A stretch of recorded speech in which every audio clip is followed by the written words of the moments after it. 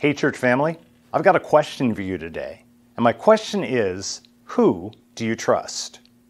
According to a recent poll, 65% of Democrats distrust newspapers, and 80% distrust television news.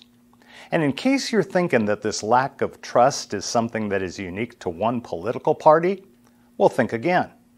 Among Republicans, their trust level is even lower, with only 5% saying they had a great deal or quite a lot of confidence in newspapers, and only 8% trusted the TV news.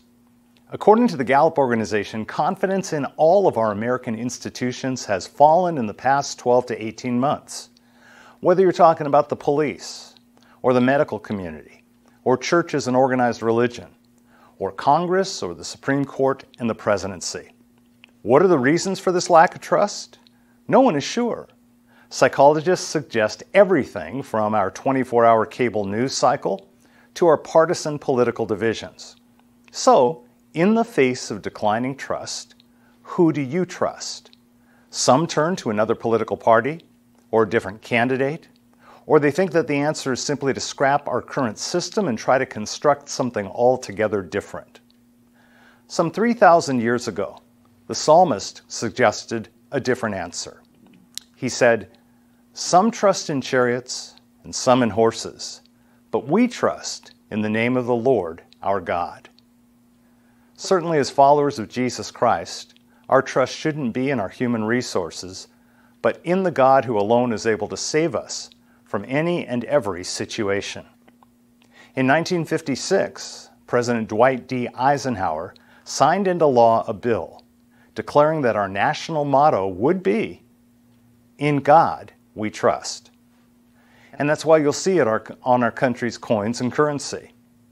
And while I would agree that that's an inspiring motto to place on our currency and on our monuments, the reality is that stamping it there does not make it so. The bigger question for you and me is, do we really trust in God, or do we trust in our own ingenuity? I believe trusting God goes beyond intellectual agreement with the things He tells us. I believe that when it comes to our relationship with Jesus, trust, just like love, can be measured through obedience. In John 14:5, Jesus said, "If you love me, you'll keep my commandments." And I pray that as those who follow Jesus, that is exactly what we'd be doing, and that others who see us doing it might be led to trust and follow Him as well. Amen.